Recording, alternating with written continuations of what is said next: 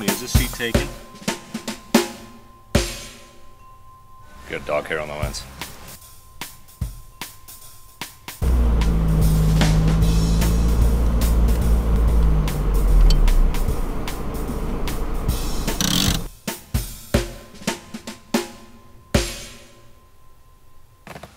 You friends with me? Oh, you loving me again? Oh, you're so cute. Thank you. So next order of business is to take the shift knob off.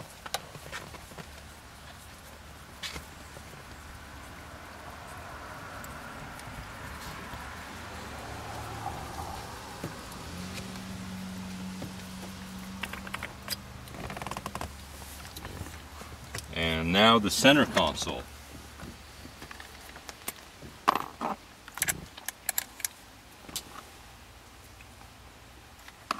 Which is a Phillips #2 sized screw.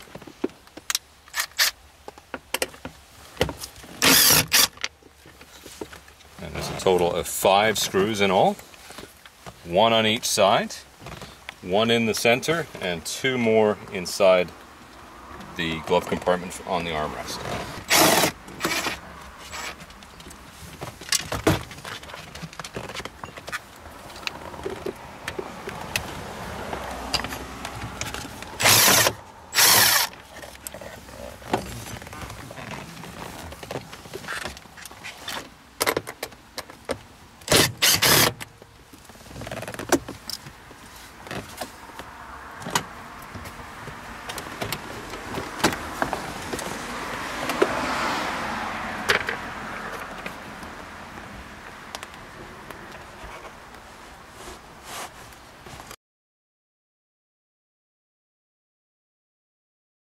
The what they call the dust boot, which is what seals the shifter into the top of the transmission on this car, needs to be replaced. So we've ordered up a new one, and what we're going to do is we're going to take this off. These are 10mm bolts. We're going to do it the easy way today with the little impact on here.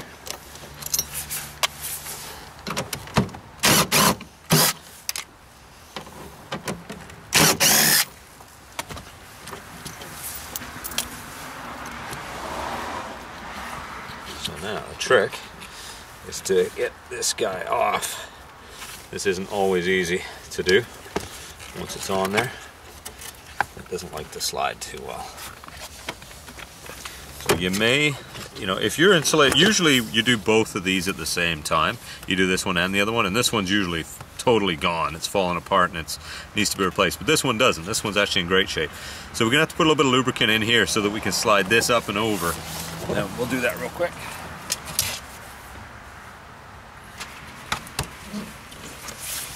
Okay, so we're gonna try to put a little bit of that in there.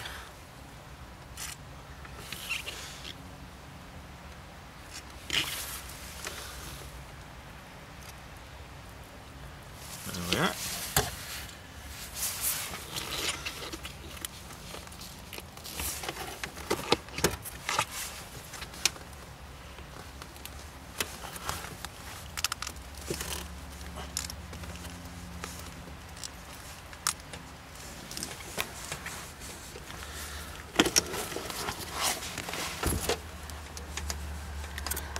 It's a tight fit.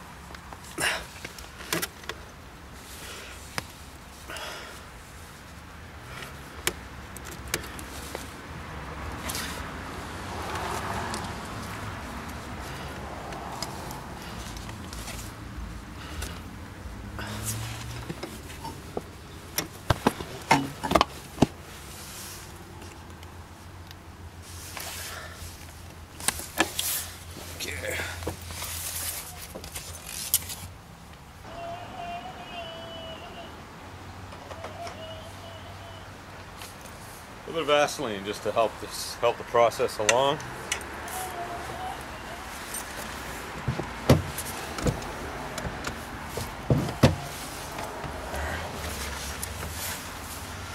A little bit of that on there, so that when we do get this thing moving, it'll stay moving. We're almost there.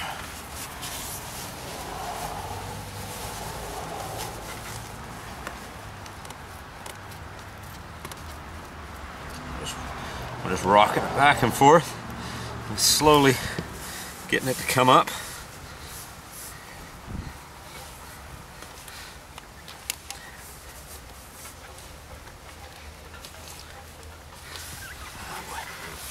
Almost there.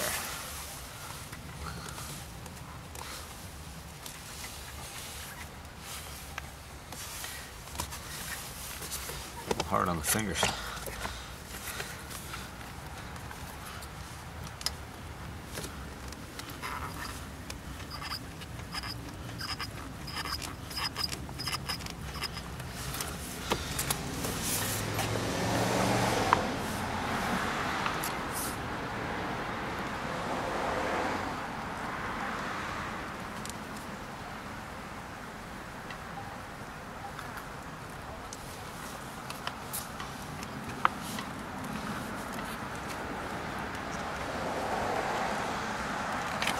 And there we have it.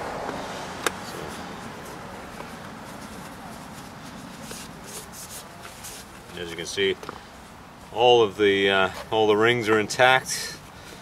This, like I said, this one's been replaced very recently, and it's still in very good shape.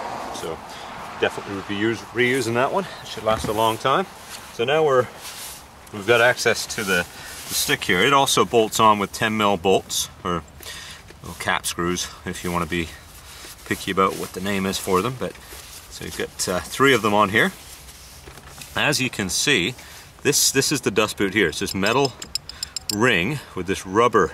So from here to here is the seal. That's what they call the dust boot, and they always rip. So if we were to put this in gear right now, you can see the actual shift ball here, and you shouldn't be able to. This should be stretched and it should be sealed up. So what we're going to do is replace that now. So we're going to take our drill here, we're going to undo those.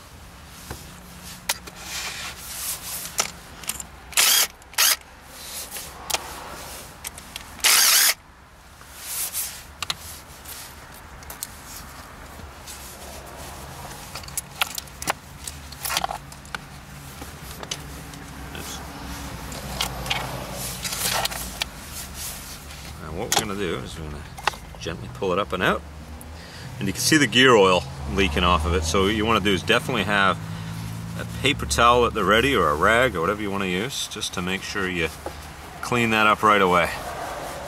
And that way you're not going to drip it on your interior. I always like to have a little tray handy as well, just to make sure that it doesn't leak anywhere. If you want to have a look inside there, what we've got, you can see that the gear oil that's in there, it appears to be pretty old. I don't think it's been changed in a really long time. So what we're going to do is we're going to take a vacuum pump, or a little suction pump, and we're going to suck as much of that out as we can, and then we're going to refill it with new fluid before we put this back together.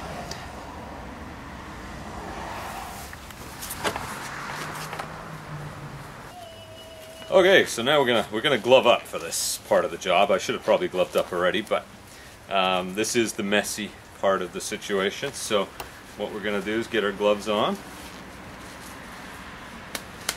because what we have to do now is remove this part from here. Now this doesn't come over very well, right? This actually has to slide this way over this shaft. So before we can do that, we have to take our knife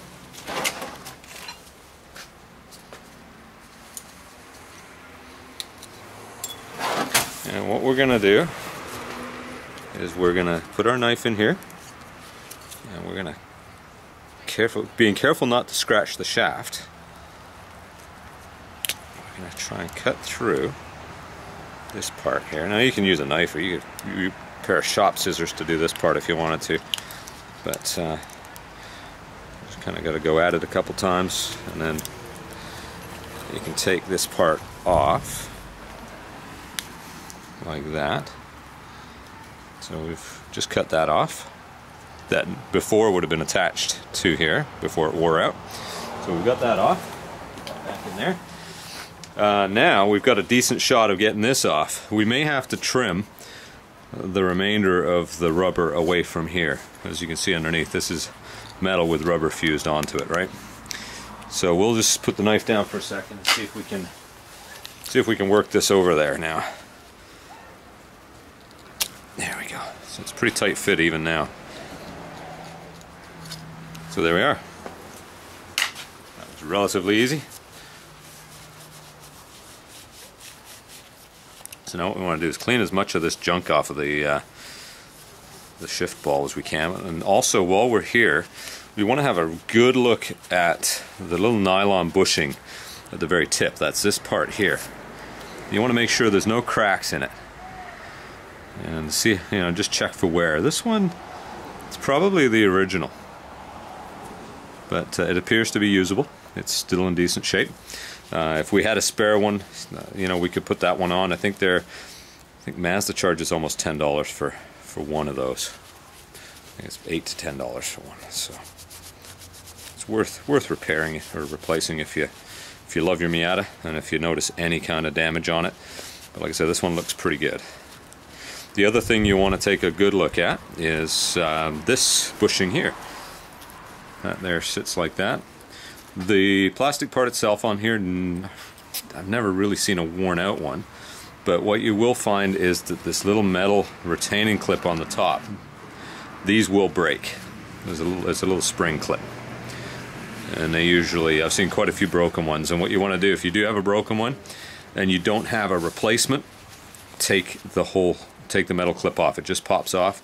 Take it off and get rid of it, and make sure you've got all the bits, because if that gets into the mechanism, it can cause you problems down the road. So just keep an eye open for that. This one looks okay.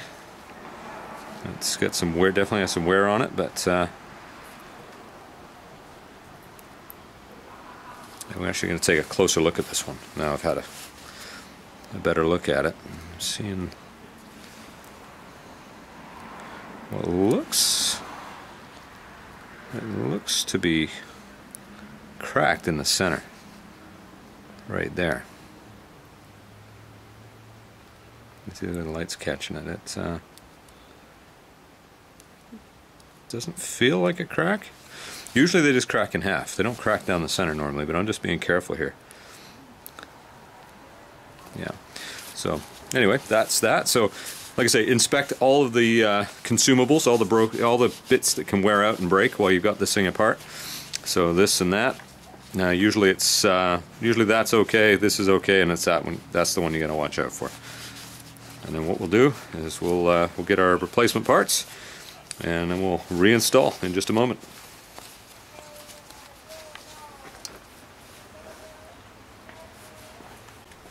Okay, so now we've got our parts ready to rebuild this unit. So we're gonna do it right here on the floor. So what we've got is we've got this all stripped down.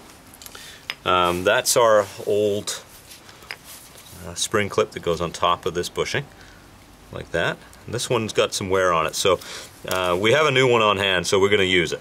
So this is the new one, and there's the part number for it, right here, available through the dealer. So what we'll do is we'll install this part here. It just clips in, nice and easy, just like that. So it's actually quite a bit thicker than this one, if you can see that. So that should give us, that should help really tighten things up. Now, we're going to attempt to put a new nylon bushing on. That's the part number for it. Actually, no, it isn't. That's the location number. The part number, if I can peel this back for you, hang on. There you are. There's your part number. Right there. And that's the nylon bushing that goes on the end of the, right here. So what we'll do is we're going to attempt to remove that in a moment. So the dust boot that we're going to use, this is the one that seals this, it goes around here and seals this onto the transmission, is this one. We're working on a 1.6 liter. And the 1.6 liter transmission takes this particular boot here. That's the round metal base, just like the one that came off. It's the M514, and that's the part number there. If you have a 1.8 liter, 94 to 05, the boot is slightly different. It doesn't have that big metal ring on it. It's got the smaller one, and it has a taller boot on it as well. So that's the one to use if you have, it's the M5 1.3, and that's the one to use if you have a 94 to 05 with a 1.8 liter. So next we're going to try to pop off the nylon bushing here.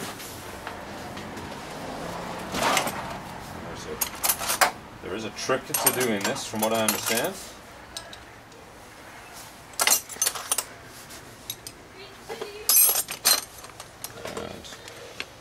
I'm told the trick is to use a wrench, because that's not going to do it.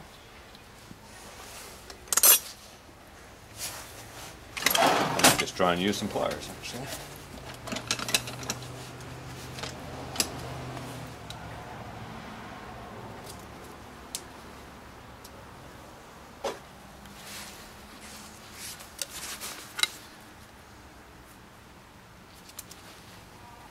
So usually you break these when you try and get them off. So don't try and take it off unless you get a new one.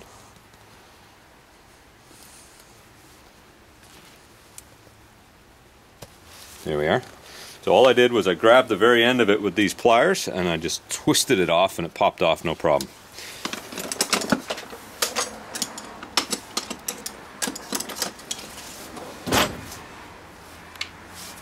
Now that's our ball. Our ball's in good shape. It's got a little nick on it there, which isn't going to cause us any trouble. And we'll put the new bushing on there. We may have to apply some pressure to get this on. So what I'm going to do, I'm going to put a little bit of Vaseline in here to help it along, just to make sure that we can get this on here nicely. Now what we'll do is I'm going to put it in the cap of the Vaseline here. There it is.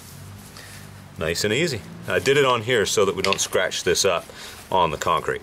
So you want to be careful of that because you don't want to ruin your nice new shift foot there. So okay, so the next part of the operation here is we're going to put the dust boot on. And we're going to reinstall this. Don't forget to put this on first, because if you do, this has got to come off, and that's not going to want to come off once it's on there. So make sure you take your time, double check, make sure everything's in place, then put this on. There, so what we're going to put a lot of this on, because this is a very tight fit once it goes on. So.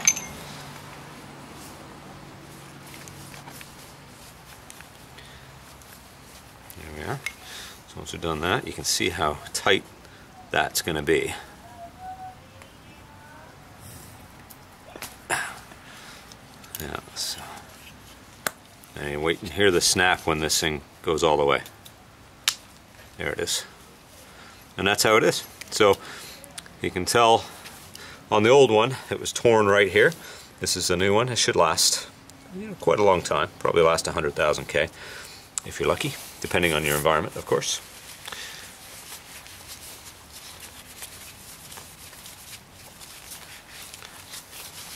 There, so all cleaned up, looking good. So we're ready to reinstall. Now, what we're going to do first, though, is we're going to suck all of the old fluid out of the what they call the turret, which is where this goes into, and it has its. On a 1.6, it has its own little reservoir of fluid in there. It's 2 or 3 ounces of gear oil. And we're going to pull out the old stuff and we're going to put new stuff in before we reassemble it. Okay, so what we've got here, we've got our little pellet pump, which I love this thing, also known as an oil extractor. And this is perfect for sucking out little bits of fluid like that, especially if you want to change your brake fluid or your clutch fluid. You can suck out the old stuff out of the reservoirs with this and put new stuff in, and it takes you 5 minutes. So it's a great way to stay on top of your maintenance and keep your fluids fresh. So what we're going to do is we're going to feed that in there, and I'm going to pump it up.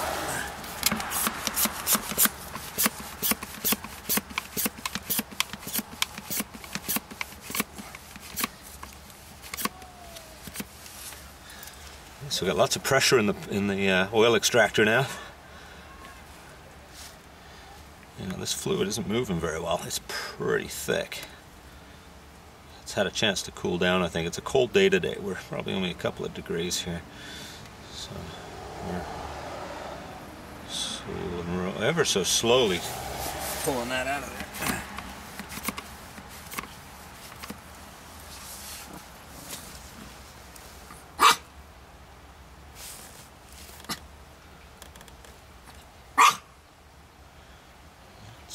Still sucking it out, so it's good news. And if you put it down where I've got it right here, it manages to get, oh, there you go, so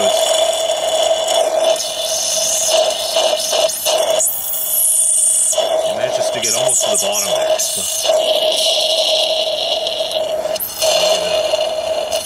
give it another go. We'll try and get as much of that as we can.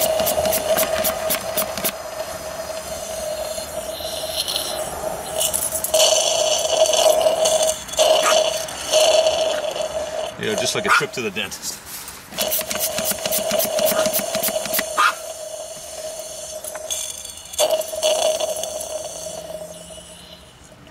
There we are. Being very careful not to drip any of this stuff on your seats. Gear oil's messy, messy stuff. So.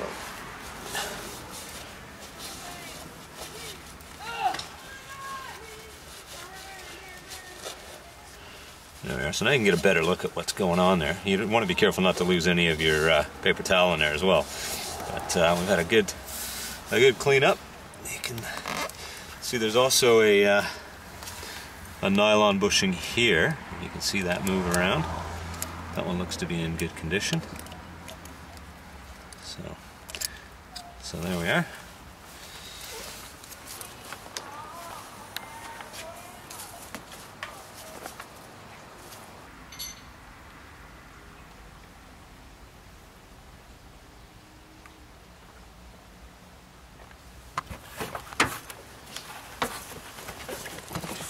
We lost a screw down here, see?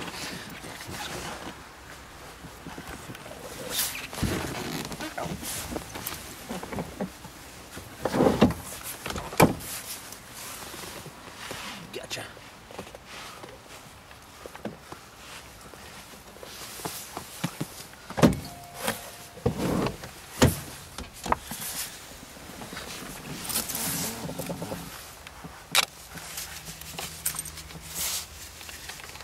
So now that we've got that back together, what we want to do is we want to line this channel up with this post here. And these are sometimes a little bit tricky because the receiver in there that this fits into is a very tight fit. So we may have to try it a couple of different times. So make sure you line this up and try to make sure that ball, that little shift, that little bushing there is lined up nice and straight for when you go in. And then you just gotta kind of play with it until it goes all the way in. Like, I mean, sometimes you have to put a little bit of pressure on it, see if you can get it to click in. And sometimes it works and sometimes it doesn't.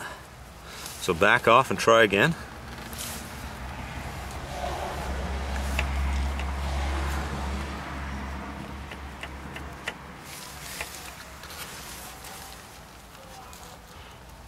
So if you, when in doubt, take another look at it, take a look at where it's going to go into, and see if you can get it to line up. Sometimes you get it the first time, sometimes it takes 6-7 times to get it to go in nice. Because it is a very tight fit, especially with a new bushing as well. So just keep trying until we get it.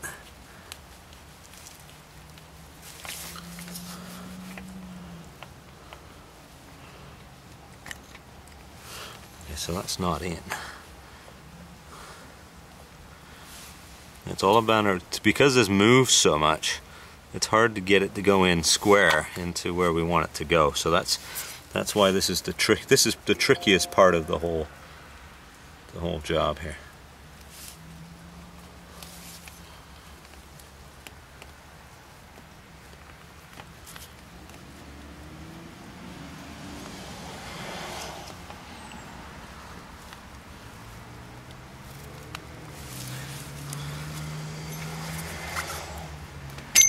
There it is. You see how that clicked in? So now that's in the way it should be. We're going to reinsert these guys. Thread them up by hand first to make sure they're threaded properly and not cross-threaded.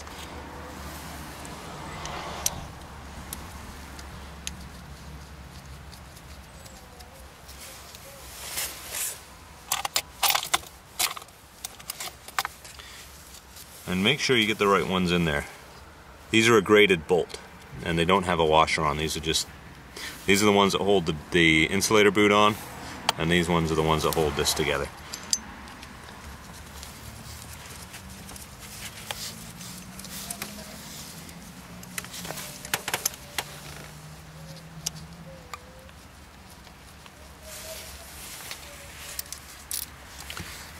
I'm going to carefully use this to get them all the way down.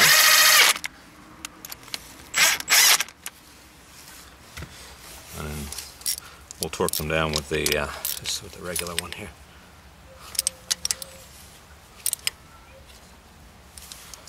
So now we're going to reinstall the insulator boot. So what we're going to do is we're going to take our Vaseline, because that's essential to get this thing to fit back over here smoothly. So we're going to put some Vaseline on here. And we're going to put some on the collar of this boot as well. I'm going to put some right in there. And once you've got that on, it makes your life a whole lot easier. So that's the orientation of it. Skinny end facing this way, the wider end facing towards the front. So get it positioned over there. Make sure the carpet isn't pinched underneath it. So get it in position. Make sure this is on top as well. And then the Vaseline allows you to just quickly push that down. You can wipe it off.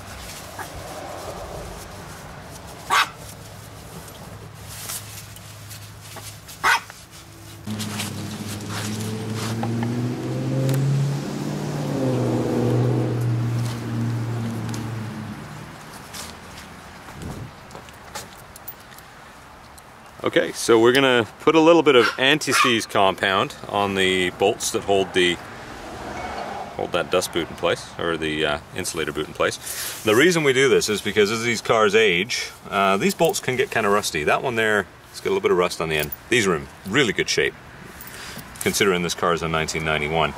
But the other side of where these screw in is actually exposed to the elements underneath the car. So by doing this, you know, if somebody has to take this thing apart again in another 10 years or whenever, they should have no problem getting these back out, and they won't break off if they're all rusty, because they won't get rusty with this stuff on. So that's why we go the extra little bit of distance here, just to make sure that we do it right.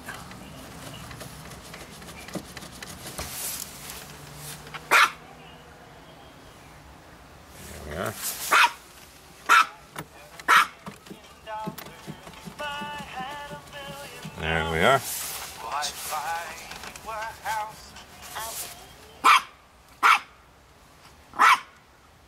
Weird. Okay. Now we're just gonna get them cinched down. There we go. And what I'll do now is I'll torque them down by hand.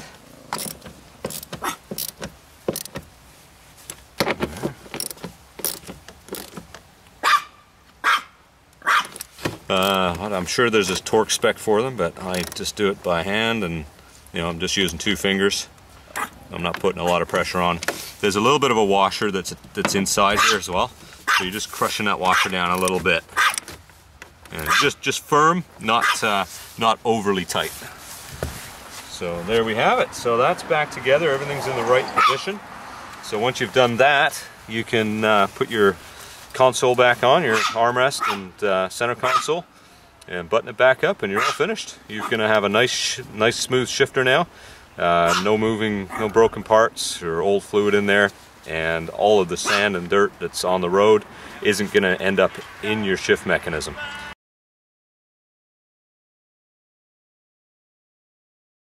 And then what we also want to watch for is these little clips here. Quite often they're missing. There's one there and one here.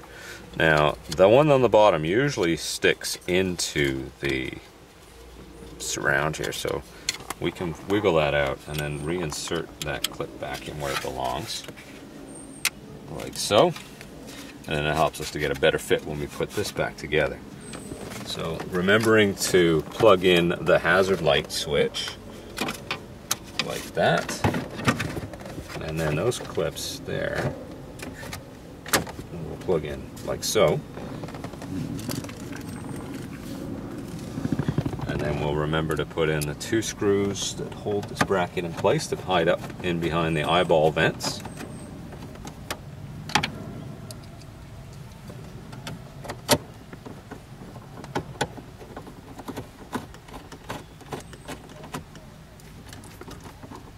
Like that, followed by the eyeball vents themselves.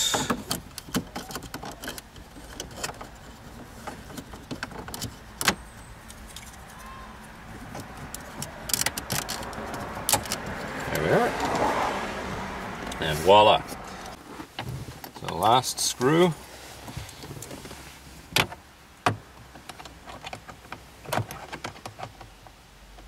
Try and work around corners here.